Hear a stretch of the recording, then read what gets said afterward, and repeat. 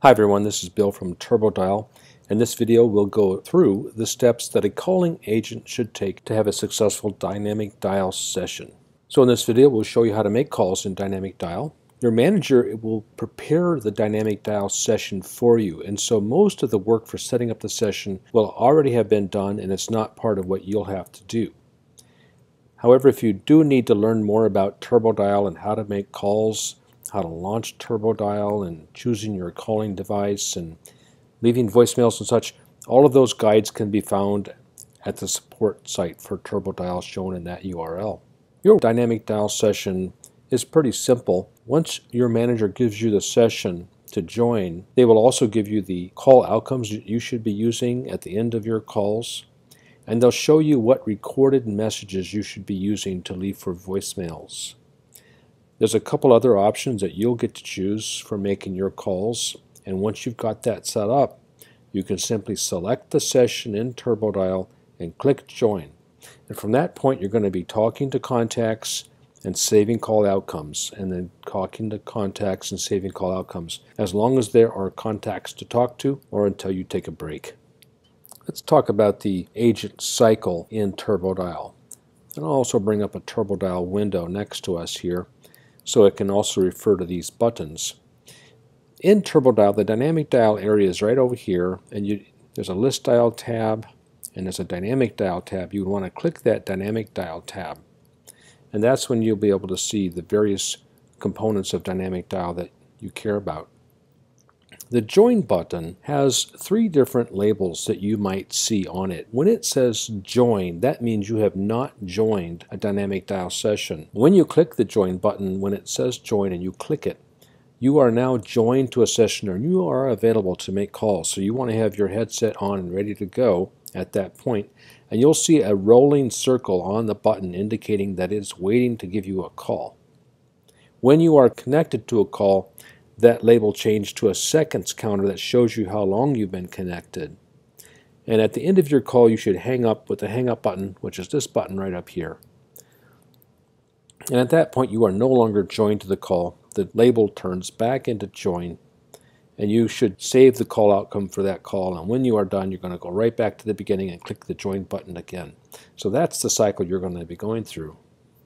So in that cycle, there's three possible states. You're not joined, which is when the button has the join label on it. That means you're not available for calls. Or you are joined and available for calls, or you're actually connected to a call.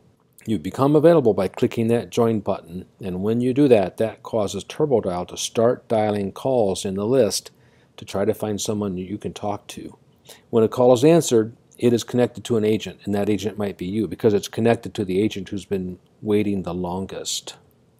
If no agent is available for that call, TurboDial is going to send that call to a recording. It's going to send it to this recording called the Spring Sale Offer. In this example, that's the missed connection recording. Okay, let's talk about your options as you set up to make calls in TurboDial.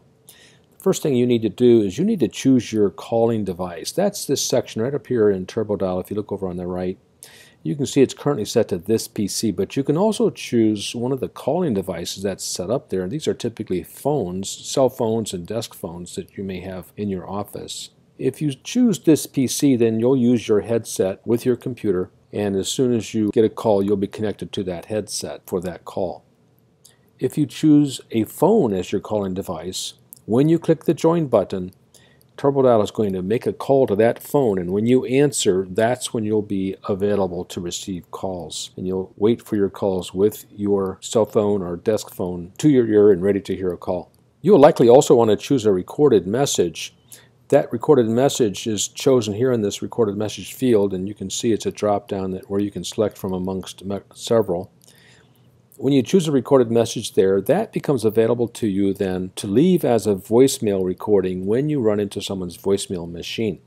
And when you do that, when you get connected to a call and it's a voicemail machine, you can wait for the beep and then click the MSG button. What that does, it's going to play this recorded message out onto that voicemail machine while it hangs you up. And at that point, you can save your call outcome and click the join button and go back into waiting for further calls. Before you join, though, you also want to choose the list that you're going to be joining, and this is what's assigned to you by your manager. In this case, it says all hot leads, and that shows up right here. All the lists in your Infusionsoft account will show up here, but you should choose the one that you've been assigned. Now the next option is this thing called an info pop-up. Info pop-up is an option that you have where you can either turn it on or turn it off. If you leave it on, then when you are connected to a call, you'll get a pop-up window of some additional information about the contact that might be useful for you during that conversation with the contact. If you find that you don't need that information, then you can uncheck that at any time and you won't receive that pop-up anymore. Auto join is another option that you have. What auto join does is if you enable it, then at the end of your call, when you are saving your call outcome, after you've chosen your call outcome and you click the save button, TurboDial will automatically join you back in and click the join button for you. So now you are available for calls again. If you don't have auto join enabled, then TurboDial won't join you to the session until you click the join. Okay, joining a session. When you are ready for calls, you're going to click that join button. That button changes into the rolling circle pattern and you'll hear waiting for a call. When you get connected to a call, you're going to see a sudden alert in the TurboDial panel with the name of the contact from Infusionsoft that has just answered the call.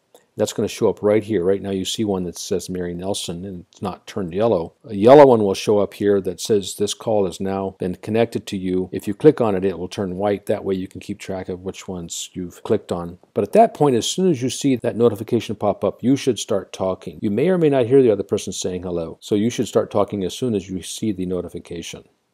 And at that point, the join button label also changes to a call second timer as shown here. Here's an example of the info pop-up. If you have that option enabled right like that, another thing that shows up when you are connected to a call is this info pop-up screen, which has the fields of the contact record that your manager decided should be displayed to you. And based upon your conventions at your company, there may be contact fields here that you want to refer to while you're having the conversation with the contact. If an answer machine answers, then since you've gotten your recorded message chosen over here, that you want to leave on answer machines, you can just press the MSG button. That's this MSG button right here. That means message. That's going to play your selected recorded message out on their answer machine and hang you up so that you can move on. At that point, you can just save a call outcome saying, you left a message and then return back to the join step. At the end of your call, when the conversation is over, you can just hang up. You do that by pressing the hang up button. You'll then save your notes. Type in your notes and choose a call outcome to save and click the green save button to save that call outcome. And then you're going to return back to the join step and start the cycle over again. Sometimes you might see an alert pop up in TurboDial that says, please hang up when your call is complete. No phone numbers are currently eligible to be called. What that means is that TurboDial has run out of phone numbers in this list that are currently eligible to be called. After some time has passed, numbers may become eligible again.